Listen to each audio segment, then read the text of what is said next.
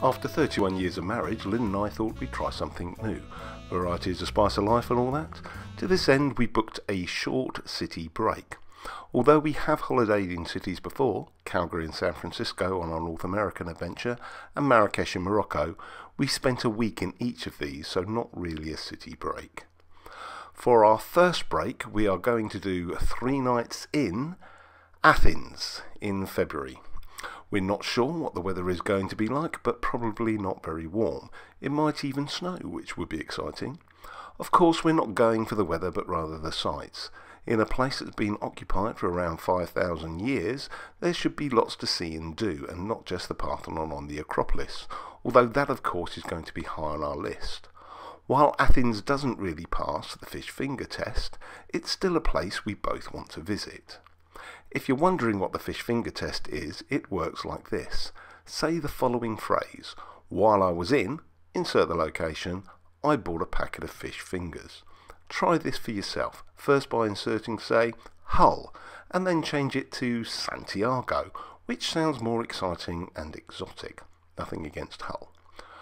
We've booked this with our local travel agent. We are currently 0 for 4 success rate with them, with every attempt to book either going wrong in the planning stage or cancelled after we'd booked.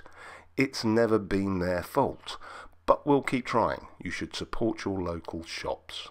We'll be staying at the Fresh Hotel in the city centre, and our flights are with EasyJet. 3 nights in a 4-star hotel with bed and breakfast and private transfers has come in at £574.21. Or to break that down further, that's £244 per person for the flight and hotel and £85 for the transfers, which I think is pretty good. In the spirit of adventure, we're also going to attempt this trip with hand luggage, but not just any hand luggage, the teeny tiny EasyJet hand luggage, which is just 30 litres capacity and must fit under the seat in front.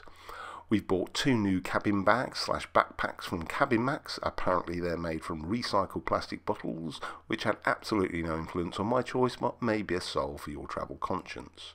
There are concerns from Lynn about how much tat we'll be able to bring back, but on the plus side, Lynn won't be able to stick a bottle of rum in my hand luggage without telling me, so I get stopped by security, which is what happened at Malaga Airport. Lastly, as demonstrated by this, I'm toying with the idea of doing this as a vlog rather than a blog. Several people have suggested this, so I thought I'd give it a go. Unsurprisingly, doing a vlog is a lot more work. It takes a bit of planning and forethought, not one of my strong suits, and unfortunately I don't have a production crew to plan, arrange and film everything. What I don't want to do is lose sight of the fact that the purpose of our trips is first and foremost is to have fun and see stuff, not produce a TV show. If we enjoy this sort of trip, it may become a regular thing. We can have 3 to 4 short breaks for the cost of a normal holiday, and now that Lynn has stepped down from her manager role and allegedly reduced her hours, it should be easier to pop in a short break here and there rather than a full week. And if the vlog thing isn't too much of a faff, then 3 nights in might become a regular thing. So that's a prologue for this format and 3 nights in. Please let me know in the comments if you prefer this format or the written stuff.